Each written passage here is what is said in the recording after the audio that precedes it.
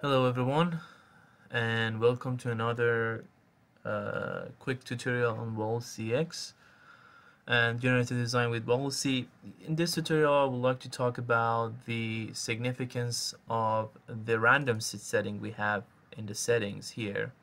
We haven't talked about it in depth, but in this video I would like to point out the significance of this option that will allow users, designers, and architects to take the full advantage of Wallacei in their generative design workflows.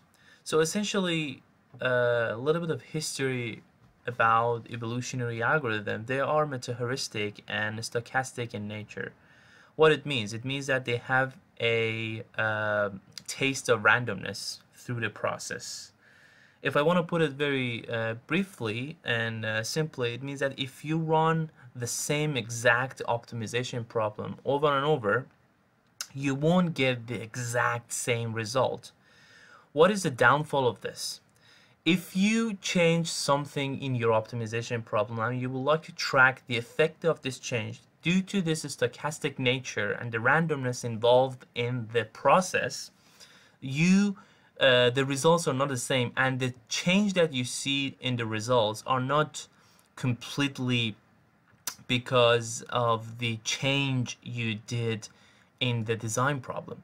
So let me show you what do I mean by this. So by default, the random seed in WallaceiX user interface is 1. It means that every single time if you run the same optimization problem, you will get the same exact results. Let me do a very quick test. I'm going to do a small population of 10, in general 100 population size, and I'm going to run this optimization problem. Start. So the simulation is running 3, 2, and 1 seconds. Okay, great. So now I'm going back to Grasshopper, and I'm going to get the fitness values internalized in a data component. I'm going to call this random seed 1 test 1. Yeah, I'm going to put it somewhere here. Now I'm going back to my Wallacei, and I'm going to run the simulation again. Nothing changed, and the random seed is 1, 10, 10, and a start. The simulation is running again, and 3, 2, and 1 second. Done. Going back to Rhino and Grasshopper, I'm going to get the I'm going to say random seed 1 and test 2. And again, I'm going to put this back here, internalize it, and now I'm going to test and understand whether are they different or not. List item, I'm going to grab the same fitness values, and I'm going to bring in a slider between 0 to 3, and we'll connect it to these two list items. So now I'm receiving item 0, which is fitness value 1. I'm going to flatten this and flatten it. In order to visualize this identical values, I'm going to bring a graph component, quick graph, and we'll connect it here. So this is for the test 1, and this is for the test 2. As you can see, they are exactly identical, and their upper and lower domain of the values are also identical. If I move through the values, as you can see, they are on top of each other. The second one is blue, and the first one is I'm sorry, the second one is blue and the first one is red. Now let me go and change this random seed.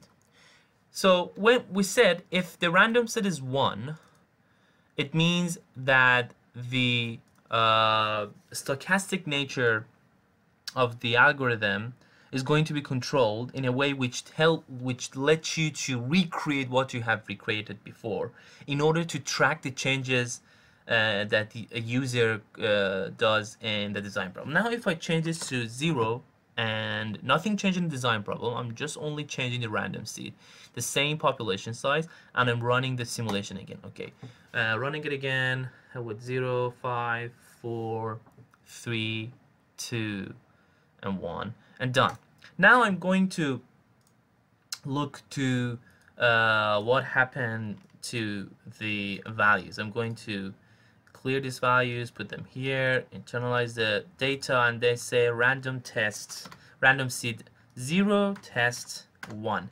Now if I connect the same list item and connect this to the first one, because first and the second one are identical, connect them here, we will see, oh, so this now changed. It means that if the random set is 0, we can't recreate the exact same thing we created before.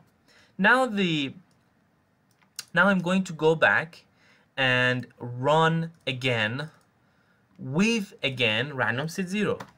Let's see what happens now. I'm going to run again random set 0, and there you go. 4, 3, 2, and 1. Done. Going back to run a grasshopper, get another data, and I'm going to clear these values, get them back here, internalize the value, random set 0, and test 2. You remember when we had test 1 and test 2 in random seed 1, they were identical because they are random seed 1 and they are recreating the same exact result. However, when we have the random seed 0, this is not the case anymore. And the results are not identical. So this is random seed test 1, random seed 0 test 1, and this is random seed 0 test 2, which is showing that if we change a random seed to 0, the randomness into the algorithm will be enabled, and every time we create and we run the evolutionary algorithm, the results are not identical. So if I go back and change something in my design problem and wanted to understand the effect of that change in the results and in the optimization problem, with random seed 0, this is not an accurate observation. However, if I go back and change something in the design problem and run with random seed 1, the change we get is the exact effect of the change we did in our design problem, optimization problem. Let me go back and simply just change one of the slider values from the natural numbers to real numbers with 1 decimal values. Now going back to our guy here, Wallacei, opening this up, and I'm going to run it again with random seed 1. But this time we did a very slight change in the optimization problem. We changed the slider values from natural numbers to decimal numbers, and I'm going to run again.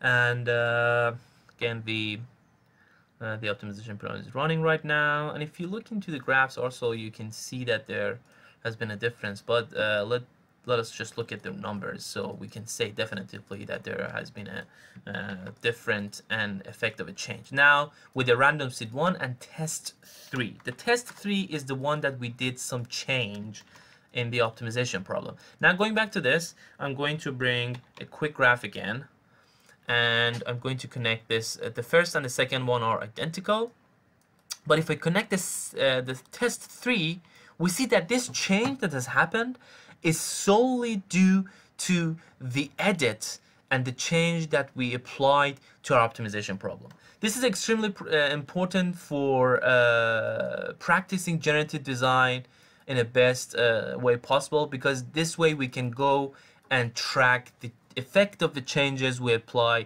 to our optimization problem in order to get the solutions better and more efficiently.